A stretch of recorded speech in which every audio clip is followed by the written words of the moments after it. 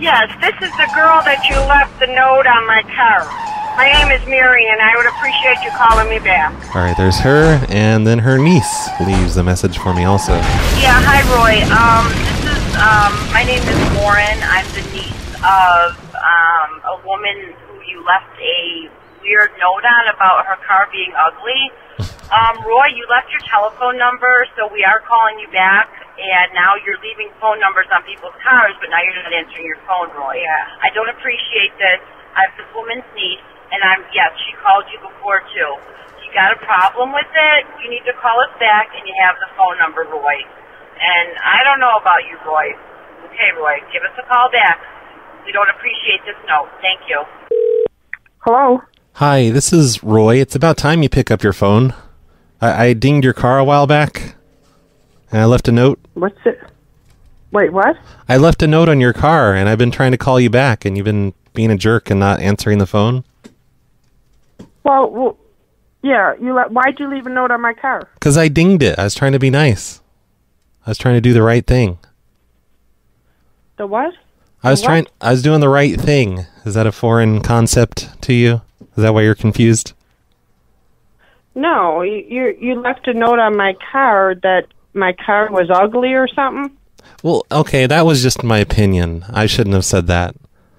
No, I actually left it because I dinged it accidentally. I accidentally dinged it. Oh. Wow. I don't know. I mean, you wrote things down, and I'm like, well, you didn't write that you hit my car, bud. Oh, yeah, no, really, I did.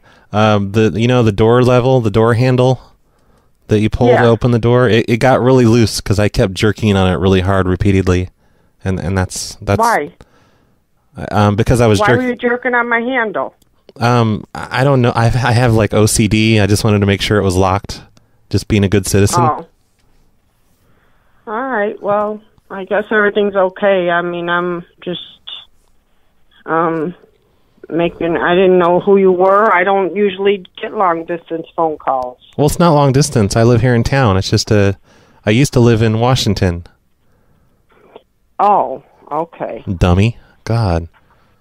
Well, I mean, I don't know who you are. I know. Well, the only way to know is to pick up your goddamn phone and answer. Say hello. Well, like I said, I never answer phones from other states. That's a lie because you just picked up for me, so you're a liar. Yeah, because you've been calling. Yeah, over and over. How old of a person are you? 42. Oh, okay. Well, why do you ask? Are you wanting to date or something? No. I don't want to date.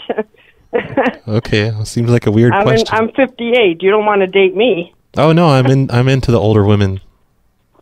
Oh, really? Are you single? Yeah, I am. Oh, awesome.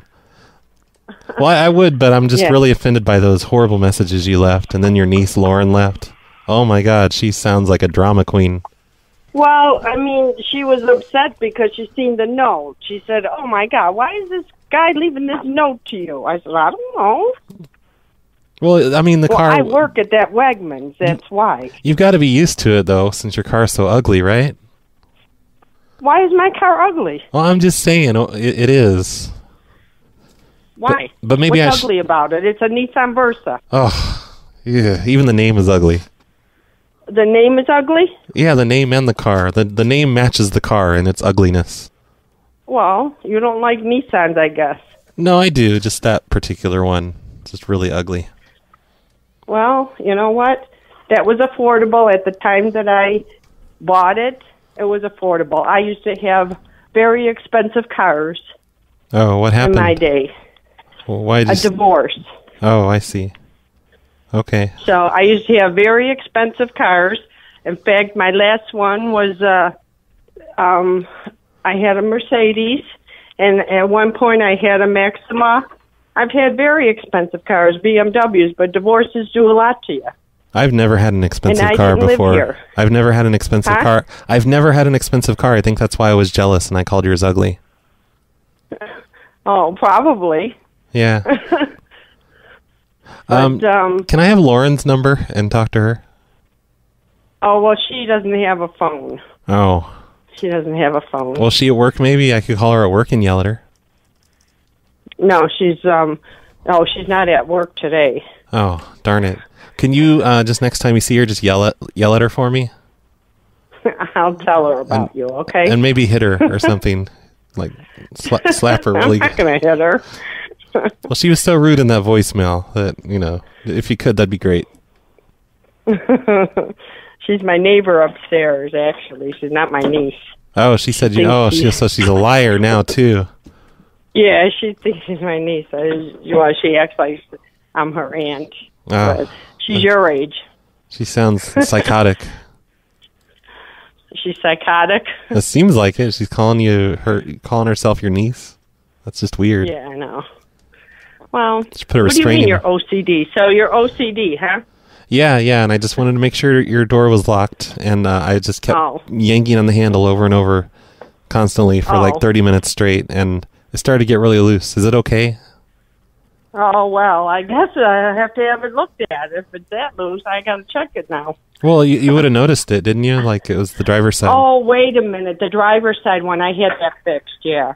Oh, okay. Because somebody tried to get in my car. I wasn't trying to get in. I was just making sure it was latched. Yeah. No, my car's always locked. Okay, great. Okay, then. Well, I'll let you go because I'm getting really bored with this phone call. Okay. All right. Well, thank you, honey. Bye. Bye.